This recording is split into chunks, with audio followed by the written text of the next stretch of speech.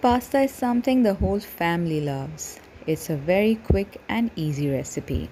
To start with, boil pasta according to the instructions on the packet. While the pasta is cooking, you can cut your vegetables. In a separate pan, take 2 tablespoons of oil and add about 2 cloves of garlic chopped.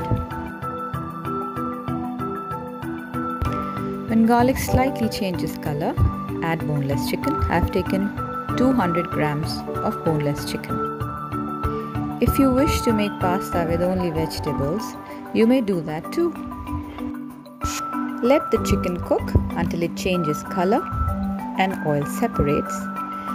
Add about a teaspoon of black pepper, a teaspoon of red chili powder, a teaspoon of cumin powder, and salt to taste.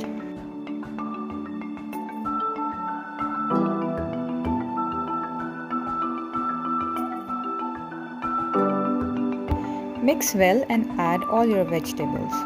My children only like carrots and capsicum, but you can also add corn, broccoli, spring onions, or any other vegetables of your own choice.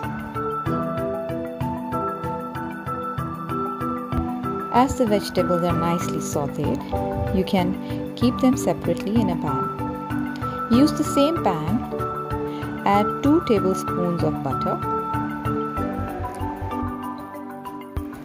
As the butter melts, add about 2.5 tablespoons of all-purpose flour. Mix well.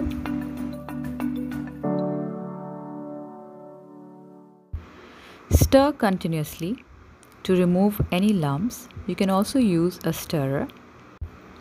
Stir for about a minute and then start adding milk.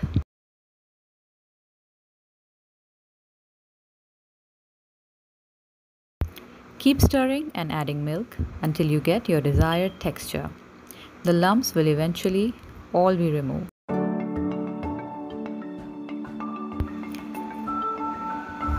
Now add a teaspoon of crushed black pepper, chili powder if you wish to add it, and salt to taste.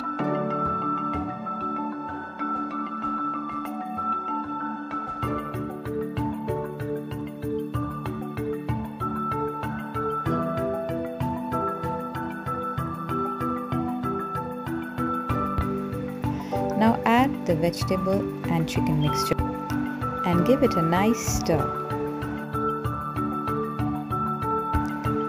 Now add the boiled pasta and again stir it well. If you wish to make it more creamy, you may add cheese or cream to your white sauce. I like it this way and so does my family. Hope you like the video. If you like the recipe, please give it a thumbs up. Thank you for watching.